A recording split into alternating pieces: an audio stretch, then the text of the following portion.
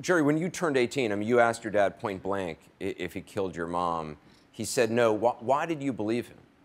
Well, you know, everybody has their own identity and they have their family members. And, you know, the moment I met my father, even just for the first time, I had a strong connection with him. And I realized, you know, I came from this man and I know myself.